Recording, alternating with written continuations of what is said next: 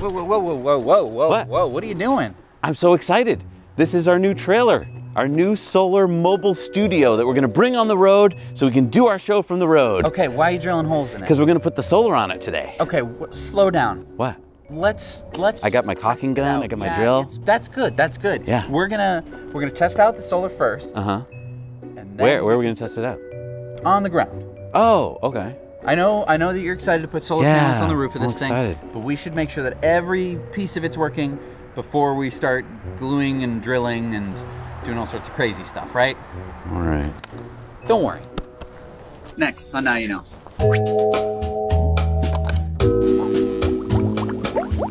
This week's episode is sponsored by Blinkist. We just listened to the Simplify shortcast of Lower Your Expectations with Eric Fisher. Yeah, and I learned in just a few minutes with Eric, who has learned from talking to countless experts in productivity, about a life hack, I guess you'd call it, and a really good one at that. Now, you've probably heard us tell you about Blinks before. Right, you can think of a Blink as a condensed book. It's short, so you can either read it or listen to one in less than 15 minutes. But this shortcast is another cool service that Blinkist offers. What is it?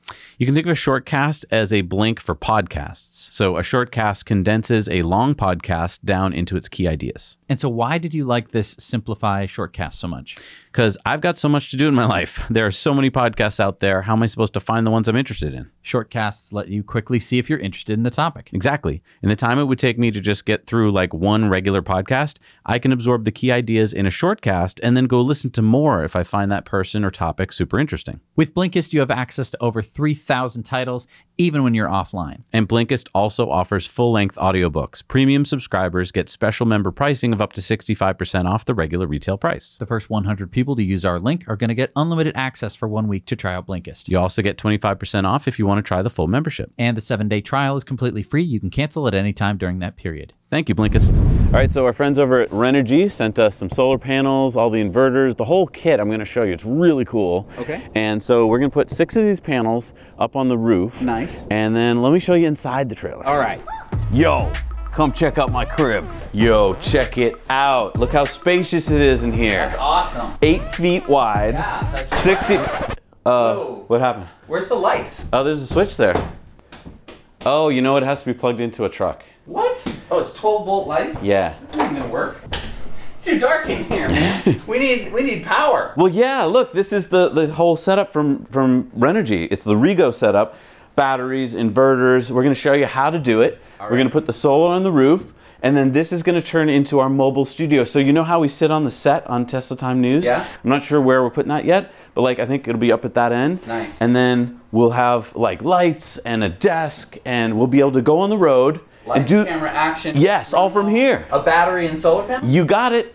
And it's a simple setup? I think so. All right, well, before we get started, let's make sure that everything works. Okay. Like the solar panels and everything, that we have all the pieces that we need. Good point. Before we're climbing around up on the roof. Good point. Yeah, right. can't really climb on the roof. You're right. Yeah. We'll figure that out too. All right, let's go do it. All right, I'm super excited. In here is the solar panel. Let's take it out and get going. Okay, I mean, yeah, that's great and all. It's just, I think that you really need to know what you're doing before you're setting up an off-grid solar system. Well, that's the whole reason why I talked to Renogy. This system is called the Rego system. Ready to say goodbye to the grid faster, ready to go, ready to go. Rego is a simple to install, fully integrated solar power system with innovative components designed to work together seamlessly, powerfully, and safely. So it's already been thought through for us? Yes, we don't have to do, you know, you're totally right. Normally a solar system means watching a lot of videos, which I did, buying a lot of extra cable and stuff. Supposedly, and we're gonna see if this is true, this system should be pretty easy to install. Okay. So I'm not saying we're not idiots and that we're not going to need to read some stuff, but in general, I think they've thought of it.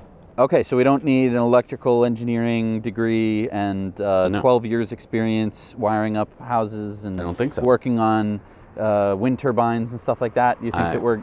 I think we're good. Us two bumpkins is going to be able to... Well, that's why we're doing it. So okay. Let's find out. All right. Let's take it out of the box. Okay. Moment of truth. Whoa! Look at that. That is light. Look how thin that is. That is thin. That's like thin as a dime.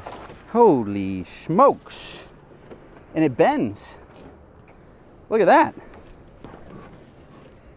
Wait, so when you were saying solar panels, you meant flexible solar panels? Oh yeah, no, I mean, this isn't like your typical on the roof of a house. Wow. These are meant for this application. And look, the connector is on the top. Yeah, really important. We can glue this down completely flat. Exactly, exactly. And That's look, awesome. It's got all the connectors right on it, the male and the female. These connectors, they don't look like I can plug like a blender into this. No, no. I'm just getting a little skeezed out. Well, look what it says here. With significantly reduced install and connection time, choosing Rego means you're ready for your off-the-grid adventures in minutes instead of hours. Okay, so what do we need to do? It's intuitive to connect. The entire system can also be controlled by the Rego DC Home app on your smartphone via Bluetooth. But what do we need to do now that we have the solar panel? Well, let's go get some of the other Rego components Okay. and see what we have to do. Okay. All right, so normally with the solar system, what makes it so complicated is that it is complicated. Renogy kind of made this easier because they came up with this, what they're calling the system combiner box. Okay. And so this is going to kind of be the brains of the operation, and I think it's going to make this a whole lot easier. So we just plug everything into this and it worries about the rest. Yeah, let's go through the instructions. Oh, we got some stickers. Nice. So this doesn't even feel that heavy. All right, and it came with some screws, it looks like, for attaching to the floor. Look how well this is written. I know that a lot of us get stuff from China and it's like, makes no sense or whatever, but the diagrams and the language here is just so easy to read. Even on the thing itself. Yeah, look at these contactors and stuff. Like, But I mean, pretty easy. Inverter, DC-DC and charger. look at this, they use Anderson connectors, which we used when we did the conversion of the MG. Yeah. Really well built, strong, easy to use. Yeah, easy to plug and unplug. And then it looks like this is for a fuse. Yeah, that's the 400 amp fuse, it looks like. We have the charge controller. We have the battery port down over here. We have the DC-DC charger. What's the DC-DC charger for? If we were putting this into like a van life vehicle and we wanted to be running off the 12-volt battery in the vehicle, we could use this. Oh, wow. So if you had like an RV, this system is meant to drop directly into an RV. Exactly. So putting it on a trailer doesn't even take advantage of all of the Exactly. We're not using all of it. If we could get a 12-volt source, which I think we can do using like maybe like a wind turbine, we could have another input of energy. Yep. And almost anything 12 volts, Yep. you could be powering it from. So that's awesome too. Yeah. Wow, and everything's got these cool fuse doors. I'm really impressed. Yeah, and all you need is a 13mm wrench and a Phillips screwdriver to install this. So next, I think we need to get our Rego battery. Okay, let's do it. It's kind of big, kind of heavy. Look at that Anderson connector. Holy moly. And another instruction manual. Yeah, really nice instruction manuals. I love how this is packed. I know. Because, I mean, we got some of the boxes and they looked a little beat up, but... Yeah, I mean, because you know, UPS, they treat things mean. Oh, this thing's heavy. Woo! Look at that. Holy moly. That is beautiful. Yeah, Look at how this is cast. I know. What is this on the top? This is metal. Yeah, that's aluminum. Wow. And the sides, that's metal too. This is gorgeous. I know, really well done. Look at this. It tells you the battery levels, the battery status. And I think it's alive. Yep. See, it's booting up now. Wow, it's doing a whole boot up sequence. We've So- got 50%. 50% right now. So this is lithium ferrous phosphate, 12 volt, 400 amp hours. And so that means that worst case, if this was in an accident or something, it's not going to catch on fire. Exactly, they're very safe. That's the nice part about LiPo. And so we're reading in the instruction manual here, you could have multiples of these. Yep. And have a battery combiner box which would connect directly onto the end of this combiner box here. Correct. So this is an expandable system. Yep. And it's really easy because if we have one battery and then we go, you know what, we need another battery. Just buy get another battery and the combiner box. And then you can go up to, looks like 3 of these. Yep. And this is 400 amp hours, so that would get you up to 1200 amp hours Yeah. total if you needed it. Beautiful connector here. And look, it connects right there. Yeah. So positive, positive, negative, negative. Yeah, this is another thing. It's really hard to screw this up. All right, so we moved inside from yesterday and we've added another member to the team, 3rd generation. You can always use more help. Well, 1st generation. My dad. I'm 3rd generation. That's true. You're 3rd. I'm in the middle. All right. I should be taller. Yeah, it does kind of work on a downward slope. So yesterday, you remember we already hooked up the battery and the combiner box. We moved that inside here. Yep. And it is raining today. That's why we had to move inside. But we're going to continue with the MPPT. And what is this, Jesse? This is what we're going to connect our solar panels to, and it is going to help to charge up the battery. But why? I just have a question. Why can't we just take the solar panel, hook it directly to the battery? Well, the solar panel is going to be giving a varying amount of volts and amps depending on its solar coverage.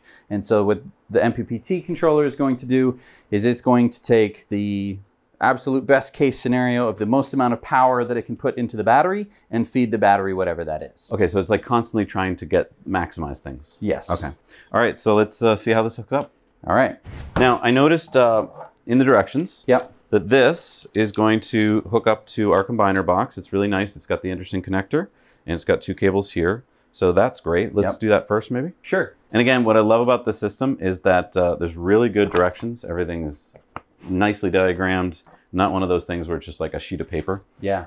Yeah, so there's a bunch of different ways to hook the system up. We're using their all of their stuff. Yep. You could use your own battery, and that's why interesting. there's different ways to do it. But we're using their battery. So it says basically that we're going to be hooking up to the Anderson connector and then the lithium battery. All right, so I'm going to be plugging in this Anderson connector into the charge controller, which is, of course, it's an MPPT charge controller. So that makes sense. So that is now plugged in. Now, if we come over to the charge controller. Oh, now I'm confused, Jesse. There's 2 possible places to plug it in. What are we doing here? Well, the nice thing about this is that they made it fairly simple. Yes, there are 2 ways to plug it in, but what they've done is have the solar side easily plugged in as a single unit and the battery as a different way. And so I don't even think that you could necessarily screw this up that easily, but we're going to do our best not to. So black goes in black and red goes in red. So that was easy. Okay. And now it is flashing battery. Oh, cool. So it lets us know that that's connected. Now, they gave us this really short wire which has to go to our solar panel. Yes. Are we just stuck with that? I don't know. We checked all of the bags that we got, and we don't seem to have any extra cables. Luckily, we've been doing a couple of solar projects, and so we have some extra. And all these is just, you know, a length of wire at the right gauge, and then these connectors that you can put on the end. Can we take a moment here to talk about how to make these cables? Because I feel like this will be a part of your project where you're going to have to customize a bit. Yeah. And we learned a lot in the past few weeks when we got our solar panels. So what I first learned was you're going to look in the link down below for this kit from Amazon. Not that expensive.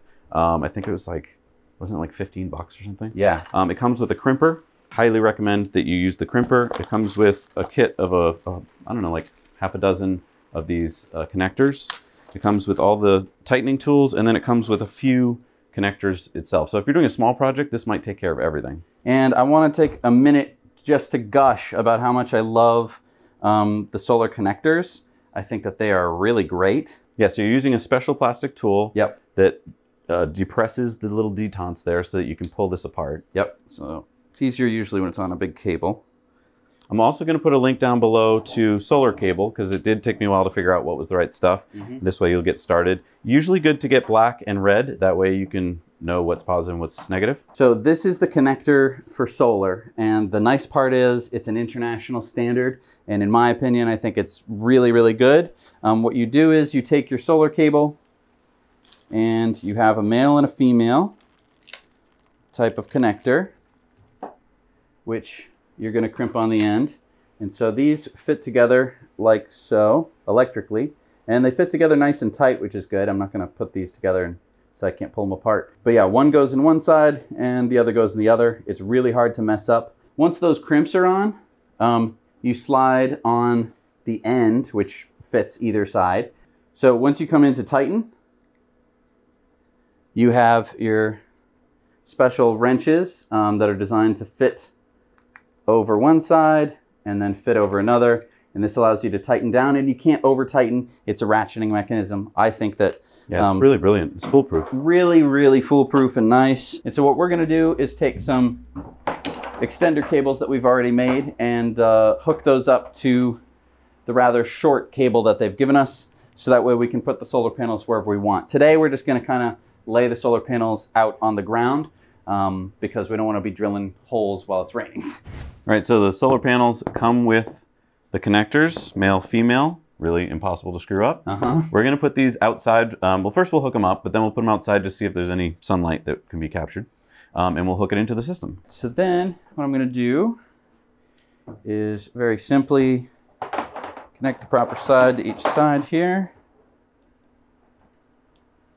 Click.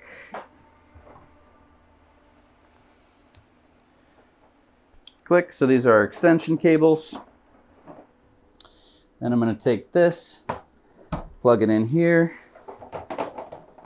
Then I'll take the other end of our cables, make sure that it's not too tangled. And very simply, click. And click. All right, I'll put this in the sun. And we're already getting solar. It already knows that solar is connected. And then next thing we have to talk about is this little selector switch here. What's going on with this? So this is where you would select the type of battery. This Renogy MPPT controller allows for basically you to charge up any kind of battery using solar. Yep. And the reason that that's important is different kinds of batteries want to be charged in different ways. They're going to have different voltages, and they're going to want to be charged either with current limiting or voltage limiting. So that's basically the main differences here. So when you select a particular kind of battery, that's why it's important. And what's cool is you could put this into user mode and use the Renogy app to customize this controller for your battery if it wasn't one of the selected ones. Yep. All right, so we've put it on lithium because this is a lithium ferrous phosphate battery. So that's all set. All right, so we got the solar panel connected to the charge controller, we got the charge controller connected to the connector, and we got the connector connected to the battery. Is it working? I think we need the app. Oh, okay. Here's the Renogy DC Home app. Okay. I'm going to install that. Oh, by the way, I just had a question. We got the battery. Could we like plug our lights that we've been plugging into another battery into this battery? I don't think so. What we would need to do would be to hook up our inverter, which comes with the kit. And that would basically be how we would take power out. So we could.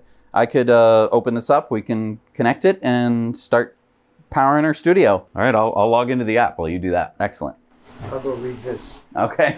All right, so the app found my battery. Really? It says that it's 29.98% full. Okay. And it shows a little graphic of the battery there, which is pretty cool. Oh, cool. Lots of stats. Tells me how many amp hours is the max capacity and all that kind of fun stuff. Again, it's really nice. The inverter comes with a really nice manual. Everything is easy to read, tells you what you need. And I'm going to turn the wiring diagram over to our electrical engineer here. Okay. So this is the power inverter. Yeah, so explain this to me again. Why, again, can't I just plug the lights right into the battery? The battery is 12 volts DC. Most things that you plug in are 120 volts AC. Oh, so this is inverting that from DC to AC. Yes. Ah, I gotcha. Why didn't we just listen to Thomas Edison? Keep everything DC.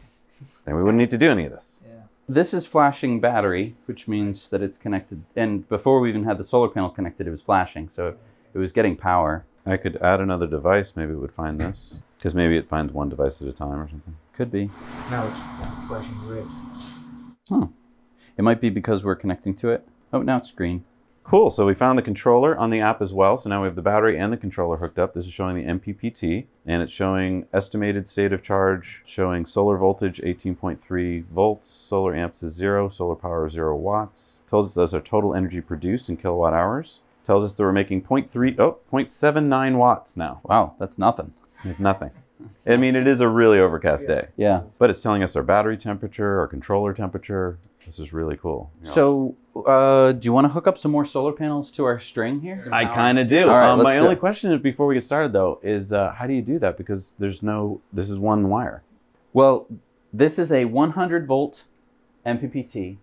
Each solar panel that you add is going to be roughly 12 volts. Okay. And that means that with 6 solar panels that we have 72 volts. Oh, and this should be able to handle it. This should be able to handle it. No, but I guess my question was, sorry, I wasn't clear. I mean, how do you physically put another panel on this? We can put them all in series. So basically, we'll just simply disconnect either the positive or the negative end on that end. And just And you can loop through? connect them all together. Oh, cool. So that's what we should be able to do. And just to be clear, if we go series, we are adding the voltages. If we go parallel, we are maintaining the voltage. We're maintaining the voltage, adding the amperage. Gotcha. So if you know anything about parallel and series circuits, it's the exact same thing, except instead of a battery, it's a solar panel. All right, let's do it. Let's grab another panel. Told me to come out to the trailer, help him with something. Hey, Dad, where are you? Up here. What are you doing? Well, I figured we wanted to test the solar like in real life conditions, right? Well, shouldn't we be plugging it in, making sure that everything's working? Yeah, we'll try it on the roof of the trailer. We won't glue it down or anything. We'll just, we'll lay them down. Okay. All right, let's do it. These are gonna fit nice. They're actually lower profile than the edge of the trailer.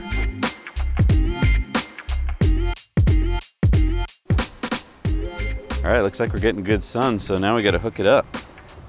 So we're gonna be hooking up a positive to a negative. Pretty easy to do, hard to screw up. Look at that, boom, done. Positive to negative, positive to negative, positive to negative. All right, Jess, I'm ready for the female. So this says positive. Yep. And then if you give me the other side. Okay, she's Nice. in. All right, so it looks like we're getting some data. I had to unhook 2 of the 6 panels because we over voltaged. Basically, these panels, I believe, must be 24 volts. Something like that, yeah. And basically, the Rego system, as they advertise it, has 4 panels. We asked for 6 because we were like, maybe in the future we can expand this. So 4 panels is going to be great. It's going to be able to give us 800 watts peak. That would be if the sun was directly overhead and all conditions were perfect. So right now, the sun is very low. We're in the winter here. And it's morning. And it's the morning. So we're still getting 221 watts, 223. I think every moment it's going to be slightly more as the sun keeps coming up. But it's charging the battery, and we can actually see the battery over here is flashing, which shows that it's charging up. So that's good. I really love this app. I really love the fact that we know at all moments like what's going on. We don't have to just look at a flashing light, because on a lot of systems you have to go walk over to this or something similar, and that's the only way to get the info. Here you could be, you know, in your house or driving your RV, and you could still see how things are going. Yeah, so anywhere within Bluetooth range, Yeah. and you'd be able to see it. And yeah, so we haven't done any soldering. We haven't done any scary wiring. Well, and I did something wrong. I want to point out, I hooked up too many panels. It was an over voltage, and instead of killing me or shocking me or breaking something, it just was like, nope, can't do it. And told you what the problem was immediately so we could fix it very quickly. Yeah. So yeah, I'm gonna refresh this here. Let's see what we can get. Yeah, so we're making 240 watts of power. Nice. And I mean, it hasn't shown any kilowatts hours yet, but I think that's just because we've only really been plugged in for like 5 minutes. Yeah. I am really excited about this system. As much as we are, like we've done an MG conversion, so an electric vehicle conversion, and I mean, I've had solar panels on the roof for 9 years, so you would think like I'd be a complete solar geek. I mean, I love solar, but I don't know all the ins and outs of them, and this was a great way to get me started. If I didn't want to go any further, I could still have a solar-powered RV. Yeah, and I mean, as it stands right now, that's about a 4 kilowatt hour battery, and we have 800 watts on the roof.